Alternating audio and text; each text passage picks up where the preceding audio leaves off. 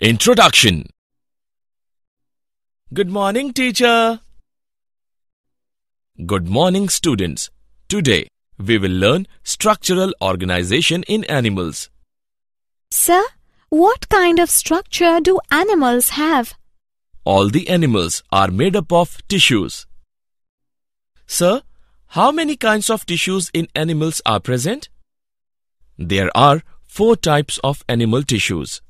Sir, are the organs in human body also made of tissues? Yes, Nana. In this lesson, you will learn animal tissues and the organs. Objectives. At the end of this lesson, you will be able to describe epithelial tissue, describe connective tissue, describe muscular tissue, describe neural tissue, describe organ and organ system. Animal tissues. In animals, organs are composed of different combinations of 4 basic tissue types. They are epithelial tissue, connective tissue, muscular tissue, and neural tissue. Let's know about them in detail. Epithelial tissue. Epithelial tissue is made up of cells which are closely associated to each other with no intercellular spaces and arranged in 1 or more layers. This tissue is specialized form to cover all internal and external body surfaces. The 2 types of epithelial tissues are simple epithelium and compound epithelium. Let's know about them in detail. Simple epithelium. On the basis of structure, simple epithelium is further divided into 3 types. They are squamous, cuboidal, and columnar. Squamous epithelium. Squamous epithelium is composed of flattened, irregularly shaped cells forming a continuous surface. They form the lining of cavities such as the mouth, blood vessels, heart and lungs, and make up the outer layers of the skin. In the kidneys, squamous epithelial cells line small structures known as glomeruli, which are responsible for filtering the blood. Squamous epithelial cells line blood vessels, where they are known as endothelium. The endothelium functions as a gatekeeper for blood vessels. Cuboidal epithelial. Cuboidal cells are square or cuboidal in shape. Each cell has a circular nucleus in the center. Cuboidal epithelium is found in glands and in the lining of the kidney tubules, as well as in the ducts of the glands. They constitute the germinal epithelium, which produces the egg cells in the female ovary and the sperm cells in the male testes. Columnar epithelial. Columnar epithelial cells are arranged in 1 or more layers. The cells are elongated and column-shaped. Columnar epithelial cells form the lining of the stomach and intestines. Some columnar cells are dedicated for sensory reception in ears, nose, and the taste buds of the tongue. If the columnar epithelial cells possesses cilia, that is fine hair outgrowth, then they are called ciliated columnar epithelium. The movement of cilia in a certain direction causes the mucus, which is secreted by goblet cells, to move in that direction. Ciliated epithelium is also found in the uterus and fallopian tubes of females. Glandular epithelium. Columnar epithelium with goblet cells is called glandular epithelium. Glandular epithelium are of 2 types. Unicellular glands consist of single isolated glandular cells such as goblet cells. Multicellular glands are composed of clusters of cells. Most glands are multicellular, including the salivary glands. Glandular epithelium. On the basis of secretion, glands can be classified as exocrine glands, glands that release their products onto the apical surface directly or through the epithelial ducts that are connected to the apical surface. Example, salivary gland.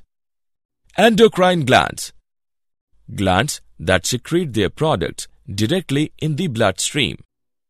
Endocrine glands lack a duct system. Example, pituitary gland. Compound epithelium.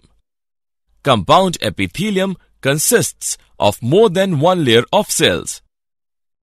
Being multi-layered, compound epithelia have very less role in secretion or absorption, but they provide protection to underlying tissues against mechanical, chemical, thermal, or osmotic stresses. There are three types of junction in epithelium tissue. Tight junction. It forms the closest contact between adjacent cells. Adhering junction. It provides strong mechanical attachments between adjacent cells. Gap junction. These are intercellular channels, and it permits the free passage between the cells of ions and small molecules. Connective tissue. Connective tissue is the most widespread and abundant type of tissue found in the human body. Its primary function is to support the body and to bind or connect together all types of tissues. It also provides mechanical strength, which helps in locomotion. Connective tissues are cells which are widely separated from each other. These living cells secrete large amount of intercellular ground substance, also called matrix. The matrix is a non-living material which may be liquid, that is blood, semi-solid, that is connective tissue, or solid, that is bone. Types of connective tissue. There are three types of connective tissue. They are loose connective tissue, dense connective tissue, and specialized connective tissue. Let's know them one by one. Loose connective tissue.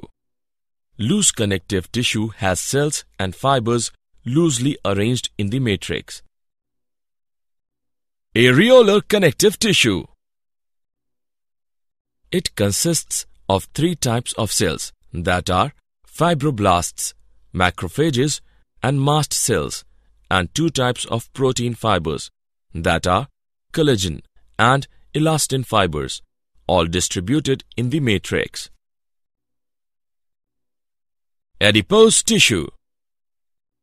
It is another loose connective tissue, consists of collagen fibers, elastin fibers, fibroblasts, macrophages, and adipocytes which store fat.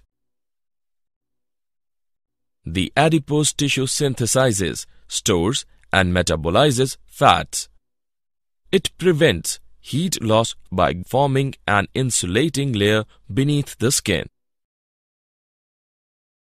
Dense connective tissue. Dense connective tissue. The cells and fibers are compactly packed. If the fibers are irregular in orientation, the tissue is called dense irregular connective tissue. It is found in the skin. If the fibers show a regular orientation pattern, it is called dense regular connective tissue. Example, tendon and ligament. Specialized connective tissue. Specialized connective tissue. It includes cartilage, bones, and blood. Cartilage. It is a semi-rigid and flexible connective tissue. The matrix is solid, flexible, and resists compression. The cells of this tissue, called chondrocytes, are bluntly angular and occur in clusters of 2 or 3 in each lacunae in the matrix. Bone. It is a rigid and strong connective tissue. Bones give protection to the internal organs. Bones provide place for attachment of muscles and help in movement and locomotion. Long bones of the limb serve the weight-bearing function. Blood. It is a connective tissue containing RBC, that is red blood cell, WBC, that is white blood cell, platelets, and plasma. The main function of the blood is transportation of gases, nutrients, etc. from one part of the body to the other part. Muscle tissue. Muscle tissue is capable to relax and contract and can do movement and mechanical work in various parts of the body.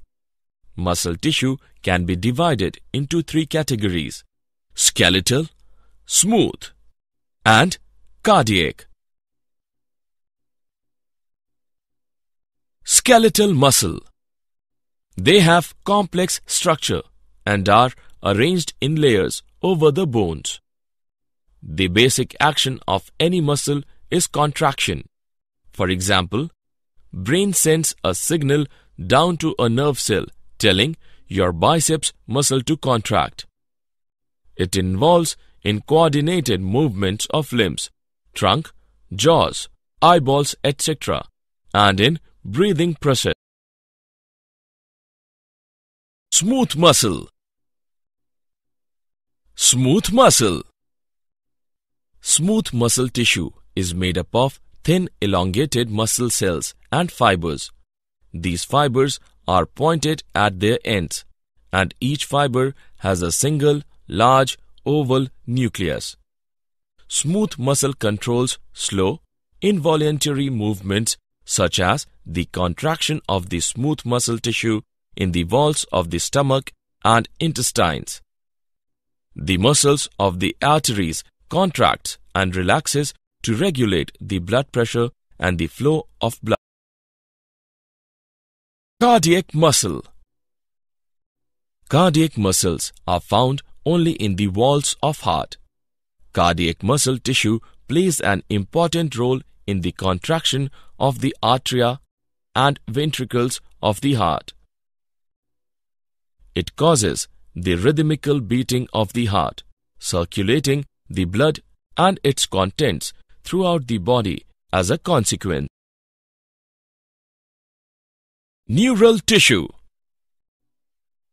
Neural tissues are the specialized structure for the conduction of electrical impulses that convey information from one part of the body to another. Organ and organ system. Organs are the next level of organizations in the body.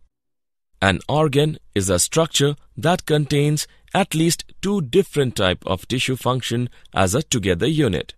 There are different organs in human body, for example, liver, kidney, skin, etc. Organ system is composed of 2 or more different organs that work together to provide a common function. Some of the organ systems are skeletal system, muscular system, circulatory system, nervous system, etc. Did you know? A study including Indian origin researchers have shown that a protein that is necessary for lactation in mammals also acts as a tumor suppressor in breast cancer. We found that when ELF5 levels are low or absent, epithelial cells become more like stem cells, morphing into mesenchymal cells, changing their shape and appearance and migrating elsewhere in the body. This is how cancer spreads, said Sinha. Summary. Let us summarize what we have learned. 4 basic tissue types are epithelial tissue, connective tissue, muscular tissue, neural tissue. Epithelial tissue is specialized form to cover all internal and external body surfaces. 2 types of epithelial tissue are simple epithelium and compound epithelium. Squamous epithelium is composed of flattened, irregularly shaped cells forming a continuous surface. Cuboidal epithelium cell has a circular nucleus in the center and found in glands and in the lining of the kidney tubules as well as in the ducts of the glands. Columnar epithelial cells forms the lining of the stomach and intestines. Compound epithelium consists of more than one layer of cells. The primary function of connective tissue is to support the body and to bind or connect together all types of tissue. 3 types of connective tissue are loose, dense, and specialized connective tissue. Muscle tissues are capable to relax and contract and can do movement and mechanical work in various parts of the body. Neural tissues are the specialized structure for the conduction of electrical impulses. An organ is a structure that contains at least 2 different types of tissue function as a together unit. Organ system is composed of 2 or more different organs that work together to provide a common function.